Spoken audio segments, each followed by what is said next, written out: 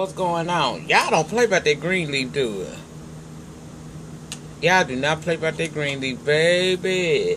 Oh, baby.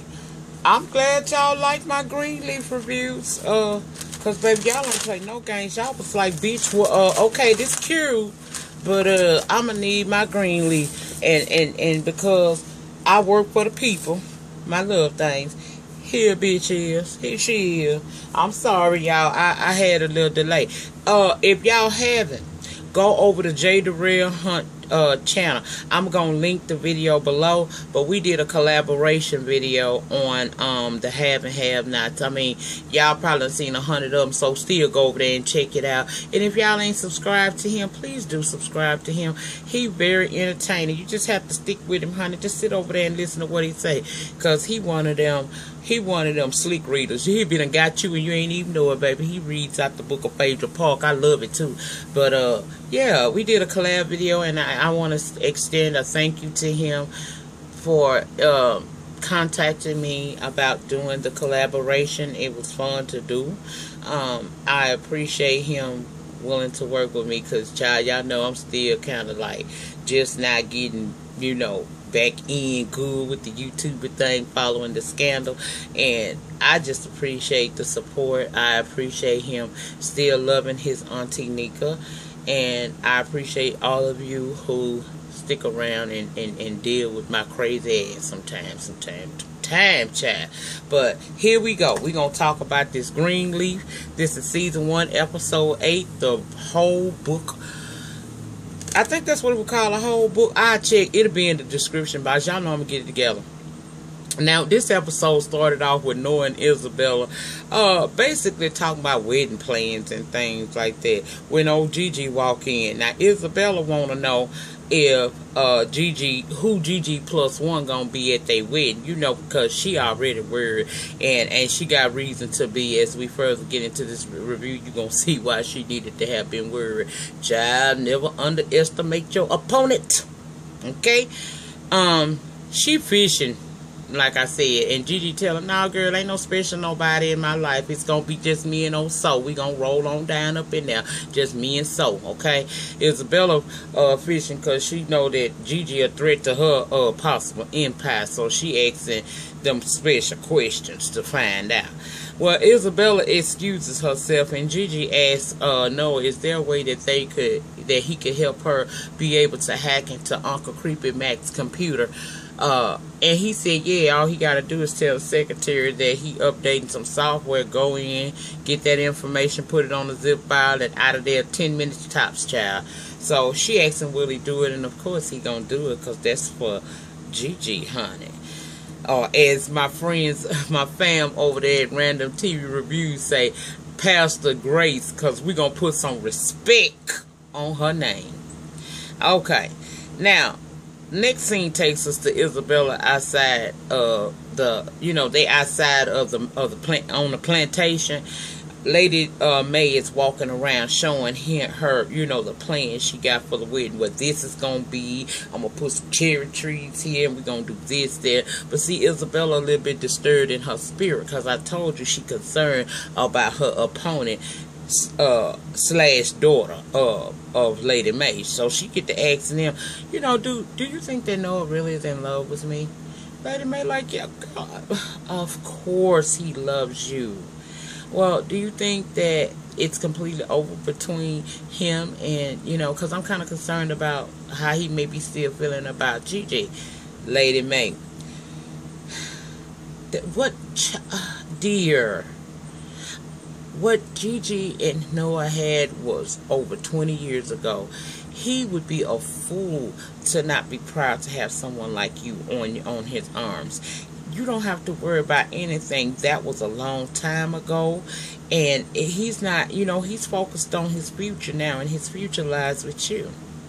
She trying to reassure that Noah is hers and no need to worry. So she said that even the bishop took her through some moments leading up to their wedding. They tend to get a little cold feet, but relax, it's gonna be just fine, honey. It's gonna be just fine.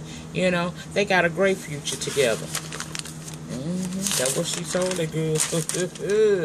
Child, next, let's go over to the church, because we see, I don't know if it was in the pastor's office or in one of their sitting rooms or something, but it's Charity, Kevin, Gigi, Noah, Bishop, all of them watching the TV, and it's announced that there would be no grand jury indictment for Officer David Nelson in the shooting death of 16-year-old Kenny Collins. Did we not just see that with Freddie Gray? Well, they decide that they, you know, clearly it's not gonna be well received by the citizens of that city, because child, they start doing Black Lives protests, and they happen to turn their TV to a local channel where they see the pastor of Triumph Church, which is the church that's like kind of in competition with Calvary, and basically that pastor was saying that this man got away with murder with the backing of Calvary. Now, Bishop Daddy said, oh, really? Well, I guess it's time I pay him a visit. I said, all right, Pastor, Bishop Daddy, go on over there and have a conversation with him. Looking like you, child, you said it like a gangster. We gonna get something. What we gonna get, child? What we gonna get? But anyway, Gigi gets on the phone and calls David to see how he doing, and he's saying that he okay, but he still can't move around and do nothing. It's like he free, but he ain't free. Because he still got people outside his hotel room talking about Black Lives Matter. So she pussy pop on over there to the hotel to check on him, and he tell her that it's clear that the only way that he's gonna have a semblance of a normal life is for him to move, and he's considering Delaware. That's a place where he can kind of blend in and no one knows his name or his face. And she trying to tell him that running away wouldn't necessarily help anything. She tried to use her life as an example, saying that she ran away herself 20 years ago and now she's back. So all roads lead to home. But I have to disagree with you on this here, Pastor Gigi, because I'm going to put some respect on your name today. Your situation is totally different from his. You know, you had issues within your family structure, and it caused you to want to leave and seek out, you know, a different life elsewhere. Whereas he has accidentally killed this child, and people ain't finna let him live like this. So y'all situations ain't the same. Trust me, I get it. People don't let shit go, nor do they allow you to live peacefully after a controversy. Trust me, I fucking know that. But if you strong, see, a strong hoe will survive. And he trying to be a strong hoe. So he said he gonna move to Delaware, where he ain't got to, you know, deal with the day-to-day of these people in this city of Memphis weighing him down, okay? You could tell she didn't really want him to leave. I understand why she didn't want him to leave, because, okay, at first I felt like they had some type of attraction, but what goes on later gonna make me think otherwise. Okay, Bishop is having this interview with Greg. Remember Greg from wanting to have a threesome with Jacob and Carissa? Yeah, well, and he that's the news dude trying to put Bishop back on TV. He agrees to a meeting with Greg and Jacob, and Bishop allowed old boy to pitch his ideas, all that old good stuff, even down to talk about, child, I never think I could own, or I think he said a Porsche. Now he say he got 3 of them. Well, he listened to it, and then he let him know, politely, that he has no intentions on being on TV. Old boy kept trying and went so far as to tell Bishop some mess about that's the audience that he wants to tag. He wants to, engage with, because with that audience, that bigger audience, comes more tithes and offerings to the church. Now Bishop insulted and tell him to get his ass on out of his office. He get ready to leave. Jacob talking about, I'll call you later to discuss, further discuss this. And Bishop like, what we discussing? What you discussing? He was like, well, I was going to try to talk to you and see if I can, convince you that this would be a good idea. He said, I done already told you what it's not going to happen. So Greg looked at him and tell him, all right, this is the second strike. Remember, the first strike is him and Clarissa backed out of having the little foursome or whatever the hell you want to call the swinging situation. And now his daddy kicking him out the office. So that's strike 2 for Bishop. So old boy leaves out of there, and and Jacob started talking about, well, why did you even take the interview if you knew that wasn't gonna work? He said, because I was trying to give you a chance. I was trying to give you a chance. I thought maybe that you would realize that this was not no good idea and you would let it go. Jacob, you just came. You weren't called. And your father sees that. He's not interested in having you in any part of this ministry because, as we learn later on, this is a business to them. Although he believes in God and I believe that he has been called according to his purpose, he still, it's a business, okay? Well, I guess Jacob gonna be alright, child. Next, we see Noah going into that office to get that information that he promised Gigi off of old Uncle Matt's computer, and he takes it to her, and she's saying thank you and what's not, and he gets to leaving, and here comes Lady Mae with, and I'm like, girl, what you up to? You up to something? Well, she asking him, remember when I had asked you to keep an eye on Gigi? He said, yes, ma'am. She said, well, have you, has she been doing anything? He said, no, ma'am. She said, well, she was tied up with that David Nelson situation. And he said, I had no idea about that. Well, Lady Mae say, I know that look on your face. It's something you're not telling me. And I was so here. Noah, he know how to lie. Just like he lied to Uncle Creepy Mac last week. I don't know what you're talking about. He hit her with that same thing. He said, the only thing on my mind is that Isabella and I will be moving to Colorado right after the wedding, and she acted all happy and shit about it, but she don't know what to take of all this mess here. Now Gigi looking at Uncle Mac info from that file, and apparently it's a particular date that has caught her interest. We find out that when you transfer information from your contacts to your email, sometimes some encrypted information could go over there with it, thus being what she's looking at right now. And she, by look on her face, we know something ain't cool. She done found something that she need to be able to further her cause of taking down her creepy ass uncle, okay? So the next scene takes us to Bishop Daddy and the pastor over at Triumph. And child, I didn't get that scene because it seemed like to me all they did was read each other biblically. Child, I like the old good biblical read because that's what they was doing.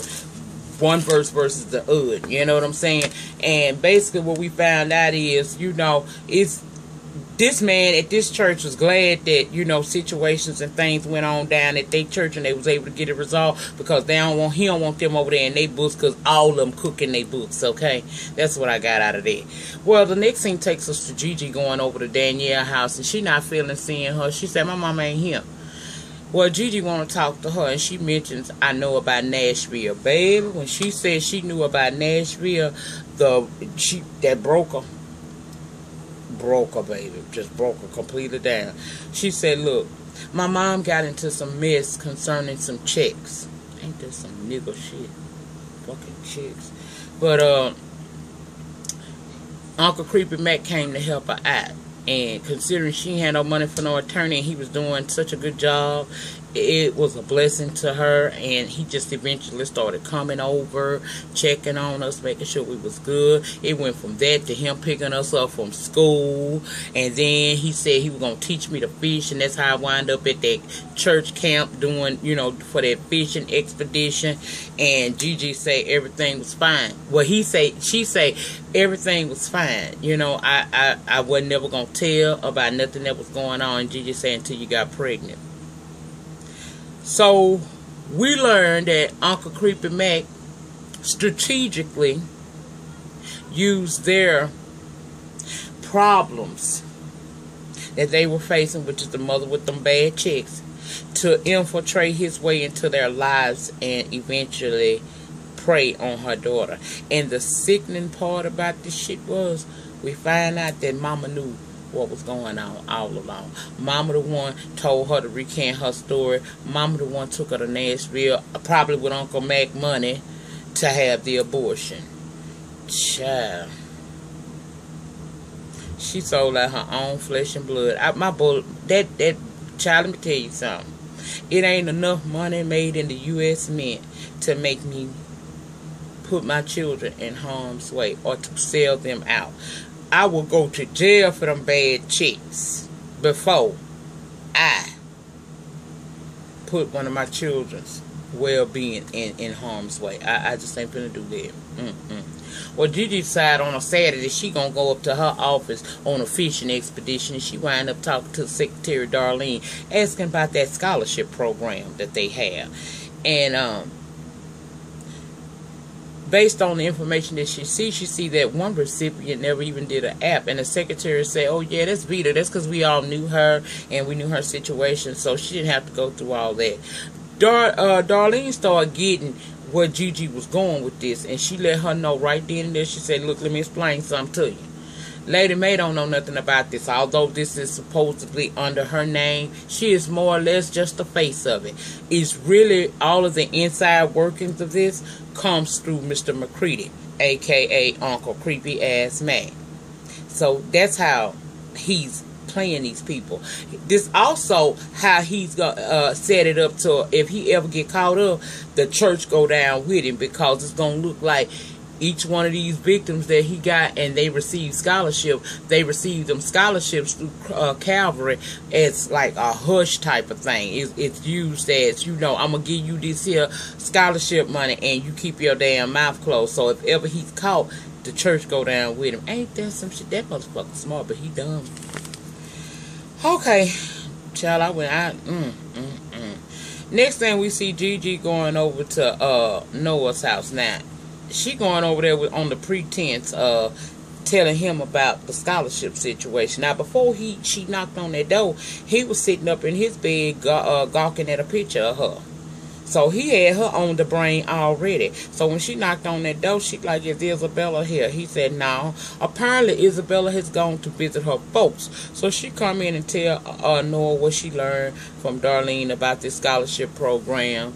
And then they begin to reminisce about the past. And it's in that moment that Gigi kind of like opened up a little bit and said she hate her fucking uncle because she feel like he robbed her of a lot of things in life. Not only did he destroy her sister, but she feel like he robbed her of her relationship with him, because if she had never left, they would still be together. And she's angry. That's why she won't determine to take his ass down, because he took away home. Noah was home. Now, she realized she said that. So, she gets ready to try to, you know, leave. Because we still battling the flesh right now, okay? So, she get ready to leave, but he ain't trying to hear that shit. Ain't no, say no shit to me and run, honey. He wind up pulling her back. Told her, you a slim, fine woman. Back that ass up. And they started kissing and hugging. And Victoria was no secrets at the end of the day. It was their fuck-iversary, okay? That's the fuck happened right then and there. And I was like, you know what? She didn't come back here to, I didn't judge. You know, I know a lot of people had a problem with that, but I ain't had no problem with Gigi popping pussy for a real nigga right then. I ain't had no problem with it, because she didn't come back to be a preacher. That was thrust upon her, and she had to flow with it in order for her to be able to take down this corrupt ass pedophile uncle of hers. She didn't come in there saying that the Lord is my shepherd, I shall not want. Now, she may have been a call, but right now she had no intentions on practicing that.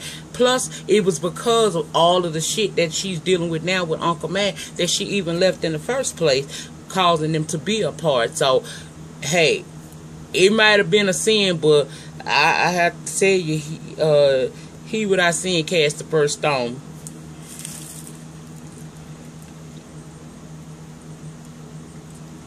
I don't got no stone. I fall short of the glory of God every goddamn day. So I'm not finna even do that, honey. See, I just did, because I cussed just then. Did you hear? Okay. Also, I tripped on that, because if we recall back, Noah and Isabella ain't never had sex. They wait until they get married. She just gives him fellatio up under the covers. Well, Gigi got this thing. Gigi got the full package, baby. And I was like, child, I couldn't get mad about that shit. Because let me tell you something. Let's just be real. What woman wouldn't be kind of turned on by that shit? Child, I love to get throwed up against a motherfucking door or up against that wall like that behind some passion. You can't overrule, but you can't fight it sometimes. The flesh is weak, honey. Ain't didn't they tell you the flesh weak?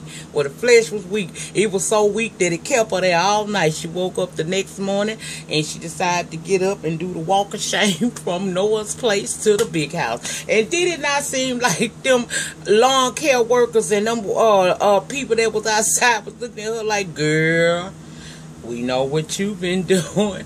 Child, they were looking at her like, oh, Jezebel, we know you. We see you, girl. She get in that house, and that's where the real shame came in, because Lady Mae sitting there waiting. She say she been up most of the night worrying about Jacob. Gigi say, what's wrong with Jacob? She say, ever since you came back, your dad gives him hell and won't let him back in the pulpit. Gigi said, hold up, wait, stop. Whoa. As I recall, he never even wanted to be in the ministry. He was into baseball, sports of that nature. Lady Mae say, well, when you decided to leave and you were the one with the calling, he had to step up to help his dad.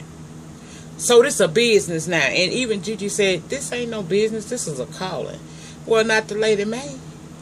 Not the Lady Mae. Child. I told y'all, some will call, some just show up, baby. Some just show up. She said he had to join his daddy in the family business, which is ministry. I ain't never know ministry to be no business, but okay. Gigi say that wasn't a business, it's a calling. And Lady Mae said, since we talking about callings, where you been? Because your car didn't move last night. And you're standing up here looking at me like you done been rolled hard and you're wet. I feel like, won't them parents, child, won't them parents know it?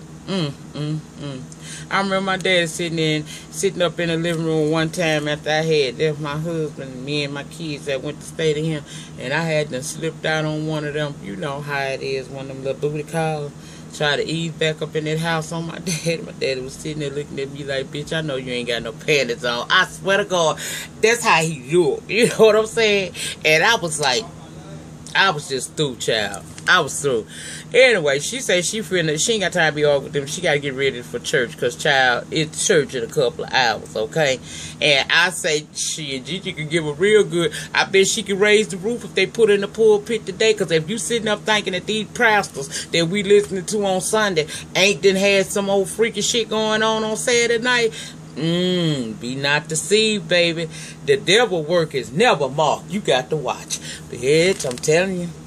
I ain't no problem with it. I say get it, Gigi. Get it and get it good. Because look like he gave it to you good.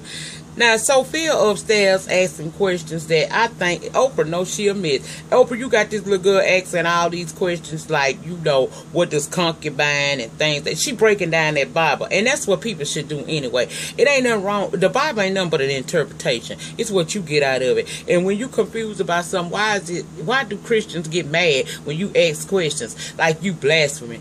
I'm not blaspheming because I'm asking you a question. I won't know what all this means. I'm trying to understand. You know, and as religious leaders in the church, I don't think they should get mad about it. And she wasn't mad about it. Gigi just still was calm drunk from the night before. She really ain't want to answer them questions because of that. Not because she running, because she look like Gigi will tell it like it is. Anyway, child, they wind up getting going on down to the church, and they see Isabella and Noah, and Isabella speaking like her and Gigi long lost girlfriends. Hey, girl. Gigi like, hey. Noah looked like he won't fuck in the parking lot. I promise you he did. He didn't look like he, you know, like he was, hey, he was like, hey, shit, I'm ready to get back in there. But I ain't mad at him. Anyway, David Nelson actually walks up. And Gigi was surprised because she thought he had done went on over to Delaware, and he said that he changed his mind and he was smiling, and they was about to have an exchange when out of nowhere comes this guy with a gun talking about this is for my brother Kenny Collins, and shoots old Poe David on down to the concrete, and Gigi screaming, blood all over. Now Noah did tackle down the assailant with the gun. Now, she is screaming for somebody to call police, and you don't see nobody trying to make no efforts to call no damn police. What you do see is, you see people with their cell phone cameras like they known to do nowadays. Oh, they gonna get that live, you know, right there as it's happening. That shit probably was on Facebook Live if it would have been real, child. You never know. You know how they do with these cameras nowadays. And pretty much that's where it went out. It looked like, this man probably gonna die. You know what I'm saying? But that's where it cut off at. And I didn't mention Uncle Creepy Mac too much as far as scenes with him because it was none. Uncle Creepy Mac, remember when Bishop told him you better do something quick? Well, he did. He went up to D.C. and he managed to stop this audit on the church and apparently Bishop Daddy and Lady May. So that's why we didn't talk about him in this season, okay? Or in this episode, child. He was in D.C. doing something else. Ain't no telling who he up there freaking to get that done, but he done did it. And that brought us to the end of this episode of Greenleaf. I'm sorry my ass was late. I won't do this to y'all again, I promise. I promise I'll do better. It won't come out on no Friday. Now, I ain't going to say it ain't going to come out on Thursday, but it ain't going to come out on no Friday no more. And that's it for me for the week. I wish you all a wonderful, safe weekend. Be good to each other. You know, help somebody if you can help somebody. You know, just unite people. If you can't help somebody, don't hurt them. And that's all I got to say about this shit. In the meantime, in between time, please like, comment, subscribe. I'll see you guys back next week, Tuesday morning, I'm sorry. I don't want to say Tuesday night because get somebody in their damn feelings try talking about, but that show came on Monday night. I know. I still got some more love and hip-hop to do. I'm going to do it. I'll see y'all Tuesday morning. Peace out.